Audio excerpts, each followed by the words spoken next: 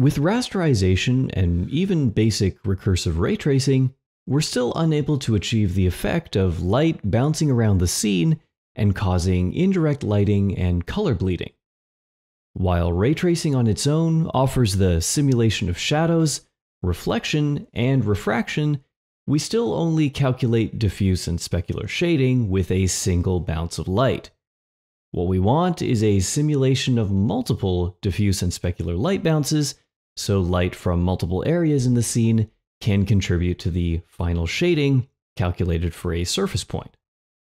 The effect we're interested in here is called global illumination. In 1986, James Kajiya introduced the rendering equation, which is just a way of summing together all reflected and emitted light for a given surface point. Now, we've seen parts of the rendering equation before when we discussed the use of BSDFs, so part of this should look quite familiar. The rendering equation tells us how light should be reflected from some point X in the scene in a particular outgoing direction, and we'll call that omega sub O, or we can think of this as the direction towards the camera. The integration here allows us to consider lighting coming in from all possible directions, which we'll refer to using omega sub I for the incoming light. To calculate outgoing light, we consider the following terms. We have the light actually emitted from the surface, only if the surface is a light source of some sort. We have incoming light intensity for a particular incoming angle. The BSDF, which, as we've already seen in a previous lecture, just modifies the incoming light in accordance with the material properties.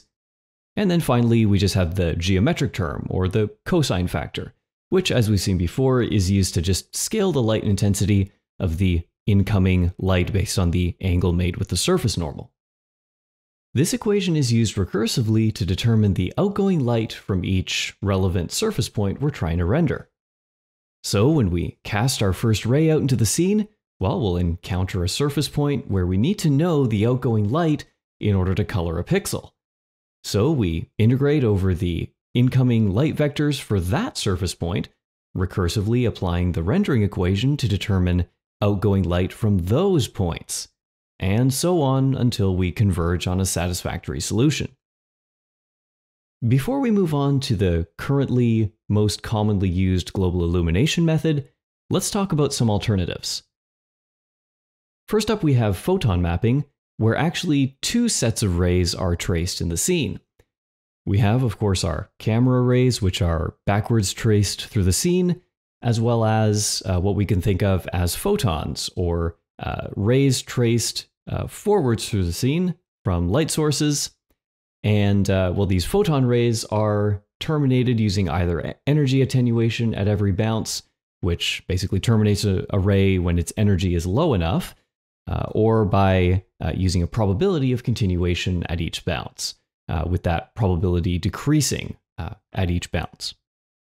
The two sets of rays are then associated with each other to produce radiance values for each rendered surface point.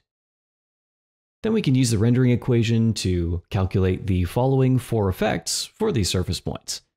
We can figure out direct illumination, specular reflection, indirect illumination, as well as caustics, which are the bright spots caused by transparent materials like glass focusing light. Another global illumination method used in the past is radiosity, where a scene is broken down into patches. Something called a view factor is computed for each pair of patches, which is basically just how well they can see each other. These relationships between patches allow illumination for a certain patch to be calculated not just from direct illumination, but from indirect lighting as well. This is great for calculating global illumination for softly lit scenes, but one thing to note about radiosity is that it does not simulate specularity, only indirect diffuse lighting. These are just two alternatives for global illumination, but there are many others out there as well. So now we'll move on to path tracing, which is a fantastic modern choice for global illumination. Now it's worth repeating here for clarity that traditional ray tracing, as we've seen in a previous lecture, only traces specific types of rays, most notably shadow rays, reflection rays, and refraction rays. Diffuse and specular lighting is calculated using direct illumination, and therefore a modification has to be made to the ray tracing algorithm in order to achieve global illumination. This is where path tracing comes in. Now with path tracing, only one path or sequence of recursive rays are traced at a time. For each pixel of the final image, we sample the pixel at different locations over its surface area. And because for many surface types, we don't know exactly how a ray is going to reflect, we simply follow its path until the ray is terminated. Once a sufficient number of paths have been traced, the color contribution from each path is summed up to determine the final color of the pixel. Now for context, production quality rendering may use somewhere around maybe 3,000 samples per pixel to get sufficient render quality. We've seen that the effects achieved by traditional ray tracing are quite limited. Path tracing, on the other hand, allows more physical phenomenon to be achieved without the need for additional simulations, such as soft shadows.